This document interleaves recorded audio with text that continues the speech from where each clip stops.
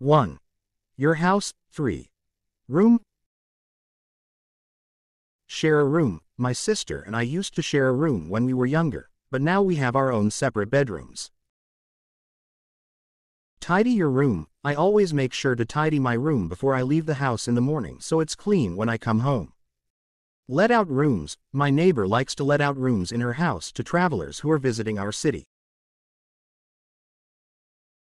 A bright room. I love having a bright room with lots of natural light, so I always keep my curtains open during the day. A comfortable room. My grandparents always make sure that their guest room is comfortable and cozy for their visitors.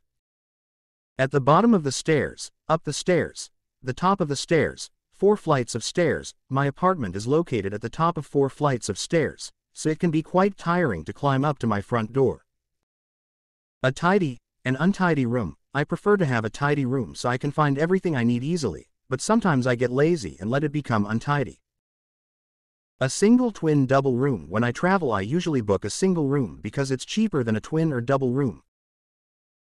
The spare room. My parents have a spare room in their house that they use for storage, but sometimes guests stay there when they visit.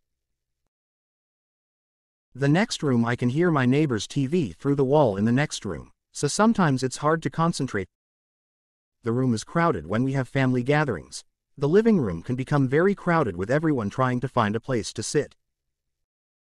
The room is locked. I accidentally locked myself out of my room, so I had to call a locksmith to open the door for me. A waiting room. At the station or hospital, I had to wait for over an hour in the hospital waiting room before I was called in to see the doctor.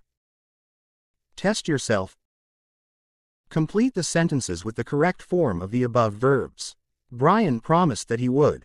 His room, but he left it in a mess as usual. I used to. A room with my sister when I was young. My aunt has a very large house. She out one of the rooms to a student's. Match the haves.